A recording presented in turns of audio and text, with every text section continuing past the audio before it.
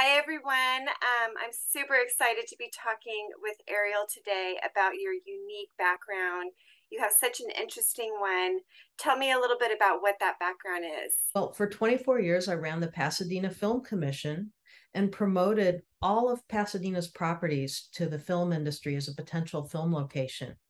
So I really want to talk about film location rentals. And if you could rent your house for filming, wanted to get into that and kind of give some tips. Yeah, this is so interesting because, I'm a big Friends fan, the show Friends. Oh, And I wonderful know that show. they built a set and it's not a real apartment that they're shooting out of. And I just thought in my brain, like maybe that's what they producers use mostly are these built sets, but that's not true. So I love that this is what you do. You help people bring in extra money by using their home as a film location. And, how does one even know that their home could be used to rent it out for filming? Property owners have been asking me all the time, how do I get my house in the movies? So I ended up getting my real estate license and I'm now working on the end where I'm helping property owners. And everybody's wondering about that. Like, is this even possible? And I can say if you're in the LA area or what they call the TMZ, the 30-mile zone, that Oh, is the zone that's considered to be the film industry. And it's literally a physical radius from the Beverly Center in like West oh, Hollywood. Going out in a 30-mile radius is considered the motion picture zone. So oh, anybody who interesting. films there, isn't that interesting? Anybody who films in that area is in the industry zone. If you live in, say, New York, Chicago, Atlanta, New Orleans, those are also production centers now. They're very popular destinations for filmmakers. If you want to promote your property in any of those areas and you know that there's filming going on, you're in a good area that this could be a possibility for you. And if you get beyond those production centers and you really get outside some of these bigger cities, if you go to this one website, I really want to recommend this to people. It's called afci.org.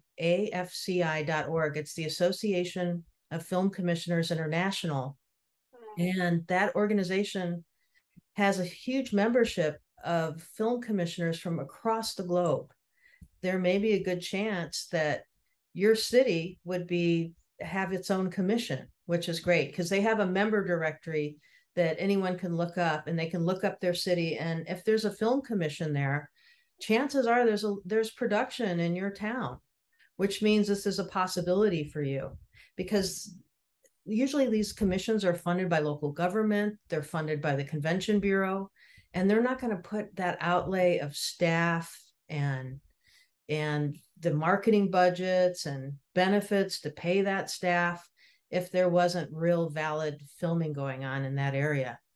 So that's a good way, that's a good test to find out if this is something as a property owner that you could do. Oh, what a great resource. I had no idea. This is like a whole new world that you're opening up to me, Ariel.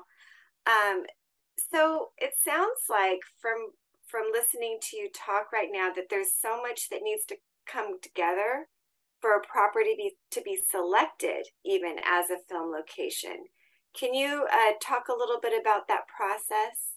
Yeah, actually, there are quite a few things. A lot of folks think, well, I just listed my home, I should have filming immediately. Mm, But a few things need to really happen for it to be viable. First off, you need to be an exact match, your property, for hmm. that particular script that the filmmaker has.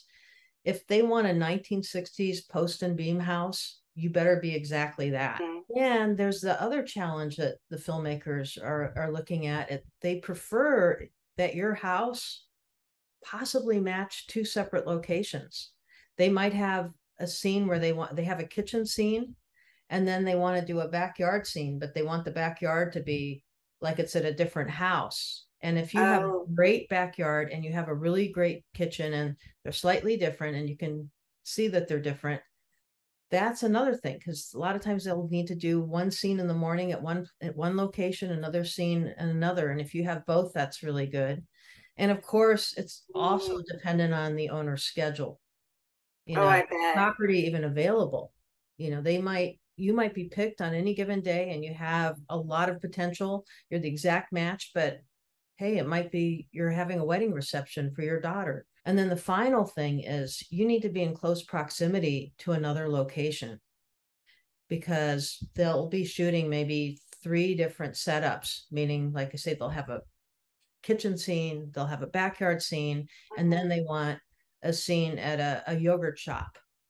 So if you might be Mm, a great post and beam house, for instance, but if they have a yogurt shop scene that they need to film later in the day and there's no one near you or not anybody that's going to host filming, that can nix you out. So mhm. quite a few elements need to come together, Amy. This is so incredible what you do because you're not just a realtor in LA, but you're also someone who can provide, passive income for people if their home meets certain criteria. And this is why I'm super excited to be talking to you this morning about it.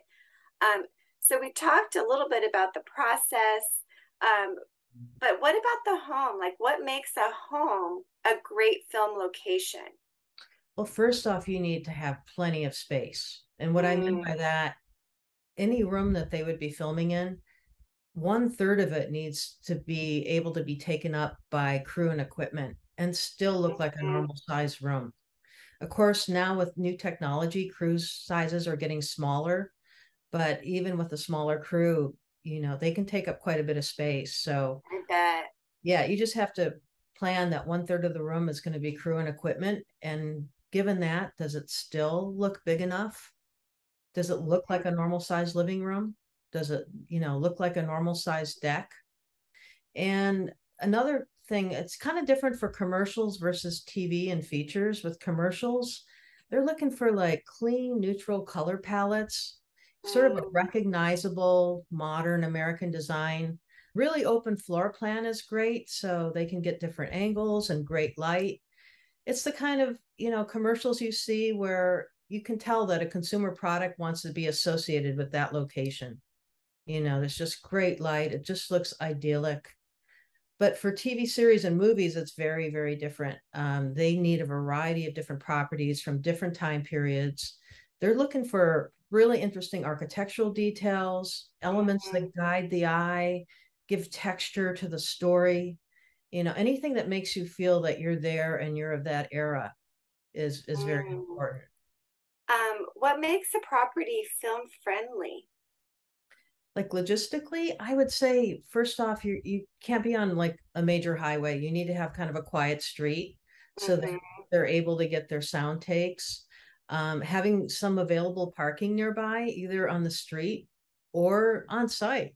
That's wonderful. If you have an extra Hmm. big driveway, if you're a commercial property, if you have a lot that could be used, that's wonderful. And then the final one that a lot of people don't think about, but it's critical, and I found that when I was running the film commission, that this is something I got involved with, is neighborhood conflict. Are there amenable Hmm. neighbors? Some neighbors are really against filming and others don't have a problem with it. Hmm. But if they have a problem with it, they can create a lot of drama and issues. So I'm sure. so, folks, if you want to do this, really have a good relationship with your neighbors. Reach out to them if you're going to do filming, knock on their door, maybe give them a little gift, or maybe, have a neighborhood, host a neighborhood barbecue. It really goes a long way. Yeah, that's a great tip. I'm sure some neighbors are like really excited that their street might be filmed, or just to even be able to talk about with their friends, like, oh, the home next door across the street is going to be in this movie. But other neighbors are like, they don't want to deal with the extra congestion or the noise, and because it affects everybody around that particular film house. It But really those are does. great tips. Thank you. And so, Ariel, what is the average daily rental rate for filming? And folks, you're not going to want to miss this. This is incredible. Well, I would say if you have a residential property and you want to know what you could rent your property for, look up Zillow. Go to Zillow, look up your monthly rent zestimate, they call it. That's an indicator of what you could charge daily for a film day. That means when the whole crew is there filming. That's kind Wow. of a good guideline. Of course, some people have a tighter budget. They have a smaller crew. Their project might be web-based, that kind of thing. They're going to have a smaller budget, so you have to be flexible. But for more of a standard production rate, TV, commercial series, features, I would look at that daily rate, that daily's estimate. That's what you would charge. For a prep and strike day, a prep day is when they're bringing in, the set dressing and their furniture, greens, etc. That would be a day where you would charge half that daily rate. Same with the strike day, which is when they remove all of their stuff and their equipment. So that's kind of a, good good rule of thumb is to check that out to see what your property would be worth in terms of a rental. If you're a commercial property, it's slightly different. They have to be able to cover what you would lose in proceeds for a typical business day. Like if they're going to film on a Wednesday, you should look at what you typically make on a standard Wednesday. And they would Okay. have to cover that because usually they end up filming 12 to 15 hours and they shut you down for the day. Or if it's a half day, look at what your half day proceeds would be. And if there are any personnel staff that you have that are sent home because they're in the way of the filming and you Mhm. have to cover their salaries, then the crew, the production would have to look at that, possibly cover that. So some really good money can be made if your home is selected as a film location. Incredible amount of passive income. And is this income? I understand it's tax free. Is this true? Yeah, in many cases, you don't have to pay taxes on the rental income for the first 14 days of Wow. filming rentals that you do. There's no state or federal tax, but you really need to consult with your CPA or tax attorney on this just to be sure, because folks may have other rentals that could affect this. Mm, You might have an Airbnb rental, you might have mhm. another second property that you rent out. So that could affect things. But if you're not doing any rentals at all and you're just doing filming and you do say 14 days of filming at 10,000 a day, that's like 140,000 in tax-free income. That's amazing. What preparation do you need to let filmmakers know about your property? Well, first off, you need photos. You should take a whole set of photos of your property. You can take it with your iPhone. There's no problem with that. That's fine. The iPhones or Android, whatever kind of phone you have, all of the phones now take pretty amazing pictures. And you want to get pictures of both the interiors and the exteriors of your property using the widest angle possible. The filmmakers really need to see all three walls in any given Mm, picture, and you also need to do a reverse shot so they can see the room, what the room looks like from the opposite side of the room. And you might experiment a bit with raising or lowering the level of how you have your camera, mm, because the room can look different based on how you move it. A lot of people shoot things just straight on, but if you yeah. raise the angle a bit, it can look kind of grand. If you lower it, it Uh, makes you feel like you're really in the scene. You feel you're closer to the textures of tables and drapery and everything.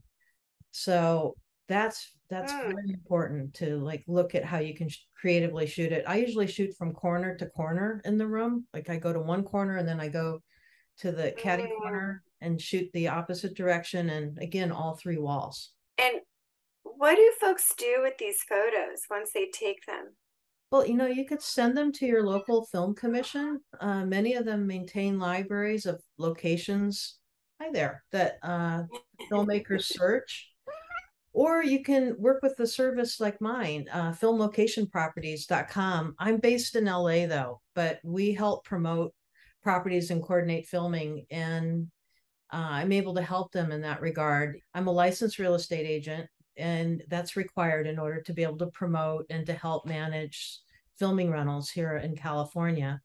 So folks can, send me your photos if you're in the LA area, and I can evaluate your property and see if it's one I'd be able to promote to filmmakers, that it works logistically.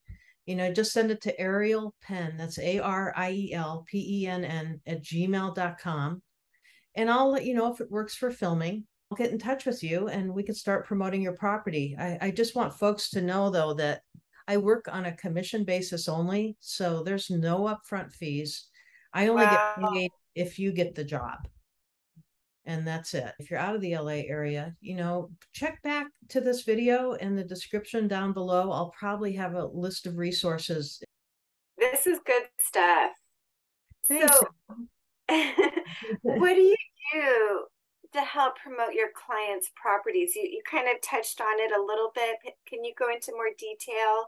After I look at folks' photos and I think it would work logistically, I would come to the property myself and take my own set of photos. And I would put them up on our website that the scouts look at, all the film location scouts. My website again, filmlocationproperties.com.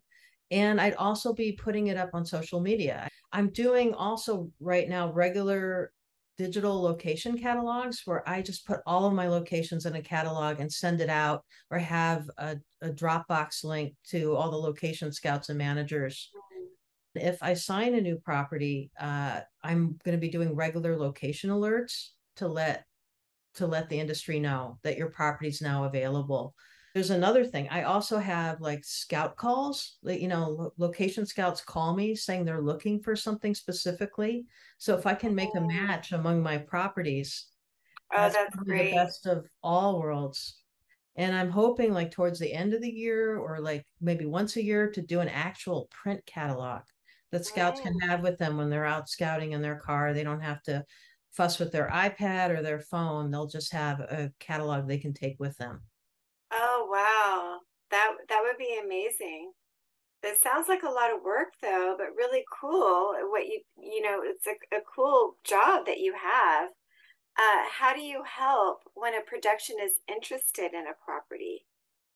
Well, yeah, that's a good question, because that's one thing the owners ask me. Well, what are you going to do for me? Like, I know you're promoting my property, but once they Mm-hmm, select it, what goes on? mm-hmm. And, what I usually do is there's at least 3 showings that needs to occur of a property, like before anything is ever booked by a production company. First off, they usually send out a location scout or a location manager. They're the ones that actually, like, they look around. They're responsible for trying to find the right match. So they'll come out if they've seen photos, or they've gone to my website, or they've gotten a location alert and they think it'll work for a particular scene in their script. They're going to be contacting me to be able to come see your property. So they'll come first, they'll take their own set of photos, they're going to show it to the director and the production designer. And if they like it, they're going to want to come out with the scout or manager and see your I property. And if they like it, then there's going to be at least a final scout called the tech scout, where the see. department heads for each department on the crew comes and looks at the property and makes sure that it works logistically for them. And at that point, they're probably going to film. They're most likely going Mm-hmm, to film, but they have to figure out, like, where do they run the electrical wires? Where can they put the lights? So that's called the tech mm-hmm, scout. Another thing I end up doing is I end up negotiating the contracts on behalf of my clients, mm-hmm. because a lot of them are not familiar with the production contracts, and I make sure that they get paid. I also keep track of scheduling and any production issues that come up. Also, insurance is a biggie. I need to make sure Oh, that the company insurance, how important insurance is, yes. that they have general liability and that they have workers' comp. And then I have to contact the insurance companies, to make sure that the policies are enforced and that they're covering what they say they cover. Mm, And also that there's some kind of damage deposit if that, if we're oh, going to be there and they're bringing in some heavy equipment. It's uh-huh. not like a smaller crew where maybe they're shooting a film with their iPhone. I'm not as worried about that. But if it's a big crew, making sure the owner has a deposit in hand to take care of any damages that may occur, like smaller things, that they can cash it and take care of it right away and don't have Mm-hmm, to file an insurance claim. And then I'll help find an experienced site rep who will be on site looking out for the owner's interest the entire time that the film production is there, including prep and strike days. They would get a list from me of what the owner's restrictions are. If they have any Okay. restrictions, like you can't be in this part of the house, or you can't use that room, etc. Mm. Part of that is doing like pre and post inspections. Like before the crew ever arrives, I have the site rep do an inspection of the property, document the condition with photos and video. And then when the crew leaves, they do a post inspection. So there's no conflict with the company over what happened. If, something fell or something was damaged, there's evidence of that, for both sides. It protects both the filmmakers and the property owner. Also, I'm available 24/7 if there are any schedule changes or production issues that come up, because they film at all hours of the day and night, and I have to be Oh, available as well to answer wow. any questions and then liaison with the owner around any changes that might need to occur. Wow. It sounds like when you have a location that's being filmed, you're going to be very busy, but you sound very committed and, you know, Oh, thank you. I really appreciate it. Yes, I am. uh, Want to work hard for my clients. you do. Ariel, do the property owners remain on site while the filmmakers are there? Usually not. I know everybody thinks, oh, the owners are probably not on site because of COVID and all of that. But even pre-pandemic days, because the crew, they bring in a lot of people, they bring in a lot of equipment. It's hard as a homeowner to do your normal activities in your home while you have a crew there.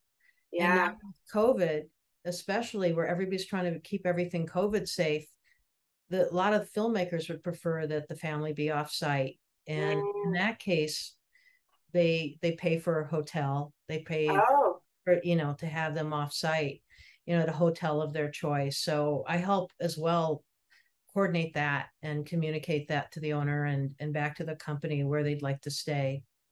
oh, wow, that's so nice. So it's like an all expense paid little vacation while you're getting money for your home to be used as a film location. That's amazing. So what are production dates like? Well, if they're going to be film a full day at your property, it's usually 12 to 15 hours Oh, from the time wow. they pull in to the time they pull out. So it's a very full day. Hmm. And the crew, it could bring anywhere from 10 to 75 people on site, Oh, and be at least a few larger trucks for a standard shoot, as well as transport vans, to get the crew to the site. But hmm. in terms, they don't bring the whole crew. They usually base camp off site at a large Okay. lot, and they kind of bring essential equipment.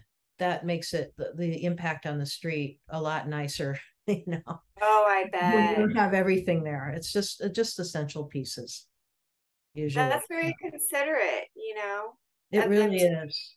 The industry works hard to make it nice for folks, so the neighbors are not too impacted. That's good to know. So what if they want to buy a property that would be good for filming? Or if they have a property that's hosted filming and that they want a realtor to sell it, a realtor like you. Yeah, absolutely. I'm here for that. I have like real estate investors that are friends that I've met through luncheons and different networking events, where they're looking for a property that can not only be their home or be a second home, but it can make some rental income. If you have a property that's hosted filming, I know how to promote that as a value add to your buyers. I would write up and research the film history of your property and have that available to the buyers, and talk to them with some experience about what that would be like and what the potential income could be, and the tax Wow. issues and all of that. Wow. I bet that home will sell for a lot more and a lot faster if it's a film location property. Yeah, I think Uh, so too. Oh, and I also meant to mention, folks, that, in terms of looking for a film location property to buy, you can talk to Amy about getting pre-approved for a loan if you're looking and this is something you want to do and something you want to explore. So that's something to consider, and I'm happy to take you out to look at property that might work for you. Ariel, thank you so much for your time today. This has been great Absolutely. information. If you have any other questions about filming rentals, please put them down in the comments below, and we promise we will follow up with you. Or if you've hosted filming and have some tips for other owners, please share. We want to know.